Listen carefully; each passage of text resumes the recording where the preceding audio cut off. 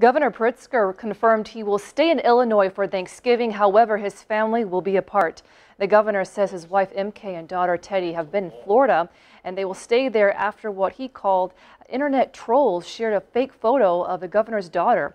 They claim Teddy was out dining with a large group of friends along the Chicago riverfront. Pritzker says she received threats after the photo went viral. My office put out a statement making clear this wasn't my daughter. But that didn't stop Republican elected officials, a network of propaganda publications in the state, and some radio shock jocks from telling people that the picture was of my daughter. The governor also recognized attorney Tom DeVore, who posted on his Facebook page offering $1,000 to journalists to get photos of Pritzker celebrating the holiday with family and friends. Pritzker says his kids should be off limits for any attacks and everyone should respect their privacy.